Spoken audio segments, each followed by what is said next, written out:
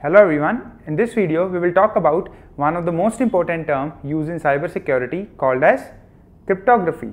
So now let's talk about it. So what is cryptography? So cryptography is actually an art of hiding our data in order to protect that data from third-party people.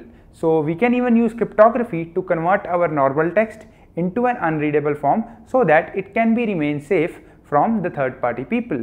So the main three principles of cryptography is confidentiality, availability and integrity. So confidentiality ensures us that our data is secure, and integrity ensures us that our data is not being tampered or altered by another third party people, and availability ensures us that our data is available whenever we need. Now let's talk about one of the most popularly used cryptography technique in order to protect our data, and that technique is called as encryption. So what is encryption? So encryption is actually a process of converting our plain text into an ciphertext, which means here you can see that here is our plain text hello, and after the encryption our text becomes this, that is an unreadable form, and this is called as ciphertext. So you can see here encryption is a process of converting our data into a ciphertext so that integrity of that data can be maintained, and the encryption is the part of a cryptography technique. Now let's talk about different types of cryptography techniques. So there are three types of cryptography: secret key cryptography, public key cryptography and hash function. Now let's talk about each of them in detail.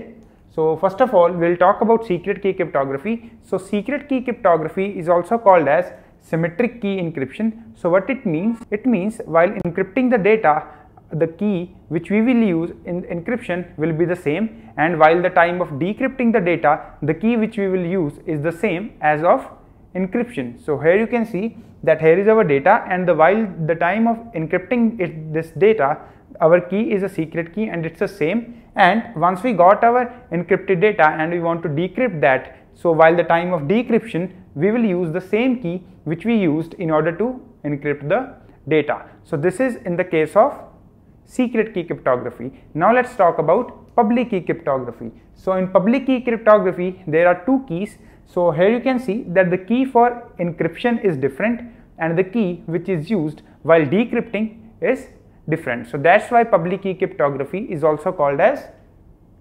asymmetric encryption. Now let's talk about the last type of cryptography, that is hash functions. So what is hash function? So hashing is actually a one-way conversion, which means we have our text. So here you can see we have one text, that is hello. So once we convert the hash of this hello, so you can see here that we got our hash, and this is a one-way conversion, means once we got our hash we are not be able to retrieve our text back. So that's why hashing is called as one-way conversion, and it's not recommended to use this technique in order to protect your data. Now let's see how hash functions and encryption works. Now let's have a look at different hashing algorithm, and let's see how encryption works with the help of one Python program. So in order to proceed, we have to download this Python language, and you can download the Python from here, from python.org. So Python language is available in two versions, Python 3 and Python 2.7. So the only difference between these two versions are the difference of syntax, or the way we write the code. So for that program we have to download this Python 2.7, and I have already downloaded and installed Python 2.7 in my system. So once you install the Python, so the next thing you have to do is you have to download that Python file that is called as Swiss Crypto. So I have created this file and name it as a Swiss Crypto, and you can download this file from my GitHub link, that is gist.github.com/sharadkumar97. So let me just click over here. So here you can see that the file which I have created, so I named it as a Swiss Crypto tool, and it's purely written in Python. So it supports different hashing algorithms and different encryption algorithms. So we can also send a secure email by encrypting our body with the help of private keys with the help of this tool, and this script is compatible with Python 2.7. So before running this script we have to install some Python libraries, that is PyCrypto and tkinter, and we also have to resolve some dependencies issues. So if you face any problem while running this script, you can reach out to me at this email address. And if I scroll down, here you can see the Python code. So let's save this file, click on raw, right click and click on save page as, and let's save this script on my desktop with the name as Swiss Crypto. So if I go here on my desktop, you will see this script Swiss Crypto, and if you have Python correctly installed, then this will be the icon of the script, and here you can see that it's written Python file. So let's right click over here and click on edit with IDLE. So here you can see the entire source code of the script. So the next thing you have to do is you have to install PyCrypto, a library of Python which contains a lot of cryptographic functions which I have imported in this script. So in order to install any Python library, so we have to go to Python directory, that where the Python is installed. So by default the Python is installed in local disk C, and here you will find a folder named as Python 27. So let me open this up, and here you will find one directory called as scripts. So let me double click over here. So once we are here, just press shift and then click on right mouse button, and here you will see one option that open command window here. So click over here, and here you will see that a command prompt is open, and here is the path that where we are writing C Python 2.7 and scripts. So we have to write here pip, then install, followed by the Python library which we want to install. So pip is a program in Python which is used to install different Python libraries. So here you can write PyCrypto. So I have already downloaded and installed this library, so that's why it's saying requirement already satisfied. So I have to install this PyCrypto library, and if still you are facing some problems, then you just feel free to reach out to me. So let me just close this up. Let's open this thing. Okay, so now let's try to run this script. So in order to run it, just click over here, run, and run module.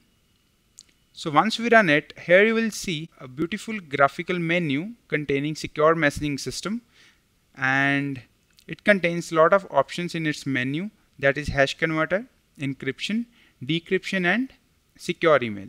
So but for in this video, we'll cover all the hashing algorithms along with one encryption algorithm. So let's click over here, hash converter, and here you will find a different hashing algorithm like MD5, SHA-1, SHA-256, SHA-512. Just for example, if I click over here, MD5, and here it asks us for entering the data. So if I enter the data, hello, and if I click on convert, here you will see that our data hello is actually converted into MD5 hash, and here you can find the hash of hello, and behind this script you can see here that in the Python shell the hash of hello is created, and you can copy it from here. So as I told you earlier, that hashing is one-way conversion, that once we convert our text into a hash, we are not able to retrieve our text back. So depending upon the hashing algorithm you are using, you will get a complex hash. So just for example, let's try to convert our text by using SHA-1. So let's try to convert here some, let's write something here called as text. Click on convert, and you will see that now this time we got a hash, but that is little bit longer than MD5. And you can even create a longest hash by using this algorithm SHA-512, that is 512 bytes. And let's try to convert this text only by using SHA-512. And if I click on convert, you will see that we got a very long hash. You can see here the hashing value, and if I go back, here you will see that the SHA-512 hash of that text. So you can also use this tool in order to store passwords in your database in hashes. So this was all about hashing algorithms. Now let's talk about encryption, that how encryption works. So as I told you earlier, that in order to encrypt the data, we have to add one key, and in order to decrypt the data, we have to add the same key depending upon the encryption algorithm we are using. So let's run this file again, And now this time let's go here to the encryption. Let's click over here, symmetric encryption, block cipher, and in this video let's concentrate on this stream ciphers, and let's select this algorithm ARC4, that is reverse cipher 4. So these all kind of different algorithms I will explain you in the next video, but for the sake of this video let's concentrate over here. So it asks us for the key and the data to convert. So in the first input field, let's write here the secret key, and our secret key will be, you can write here anything like secret 12345. So it's the secret key is, it's just like a password. So once we add the secret key, here we have to add our data which we want to encrypt. So let's add here, let's add here any random string, that is password of Facebook. Click on convert, and here you will see that we got our encrypted text, and this text is in the form of hex value. So here you can see that our encrypted text, or we can say that it's a cipher text because it's encrypted. Now in order to decrypt this text, we want this encrypted text and along with this key. So now let's try to decrypt this text. Click on decryption, symmetric encryption, and we have to select the same algorithm which we have used while encrypting. So here enter key to decrypt. So our key was secret 12345, and let's copy this and encrypted text from here. Let's go back, let's save this text, click on OK, and here you will see that we got our normal text back, that was password of Facebook. And if I go back to the Python shell, you will see here that the decrypted text is the password of Facebook which we have entered while encryption. So this is how a normal encryption, decryption and hashing algorithm works. Now let's try to change a little modification in the encrypted data. So here you can see that if I enter only a single word here like T, and if I change one key to something random, and if I click on OK, here you will see that it will give us an error of odd length string, which means the key should be the same while encryption of data, and the data which we got after encryption should be the same.